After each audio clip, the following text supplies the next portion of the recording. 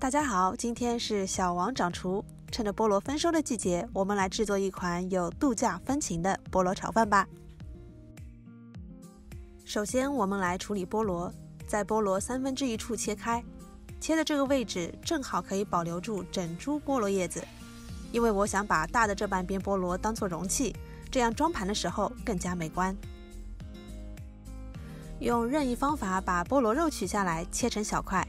我的习惯呢是把当做容器的这一半菠萝用刀划出小格子，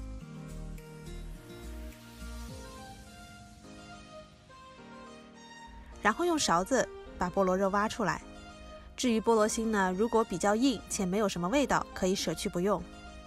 挖出的菠萝肉用淡盐水浸泡，这一步是为了破坏菠萝蛋白酶的致敏结构，从而减少过敏情况的发生。处理完菠萝，准备一下其他配菜。洗净切丁，我们是1家5口的量，所以备的菜多些，根据你的需求进行适量增减。我们先来炒鸡蛋，起锅烧油，油热后倒入打散的鸡蛋液，我用了4颗大鸡蛋，炒熟装出备用。再往锅里加2汤匙食用油，接下来放入20只挑去虾线的大虾。中大火每面大概各煎至1到2分钟，直至两面金黄，出锅备用。在同一个锅内倒入50克腊肠丁和40克 bologna 丁，炒出香味。加入100克胡萝卜丁，炒30秒。加入100克甜豌豆，炒1分半钟。因为我用的是速冻豌豆，所以炒的时间稍微长一些。再加入100克紫皮洋葱，炒2分钟，激发香味。倒入半杯白开水，让它咕嘟2分钟。你也可以选择换成啤酒或者料酒，这样炒出来的味道更加香醇。加入隔夜米饭，我们是5人份量，我用了3杯生米煮熟的米饭，用铲子把米饭轻轻拍散，翻炒均匀。接下来进行简单的调味。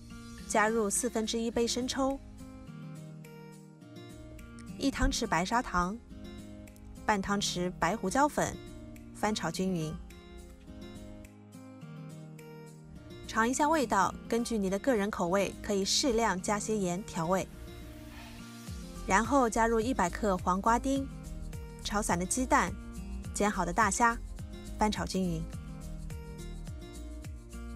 快出锅的时候，加入泡过盐水的菠萝块，翻炒1分钟。最后撒上50克葱花，这样清爽鲜甜的菠萝炒饭就做好啦。趁热装盘到处理好的菠萝容器中。炒好的每一粒米饭充分吸收了各种材料的香味，菠萝给这道炒饭又增加了一层果香，在这炎炎夏日开胃又解馋。快去试试吧！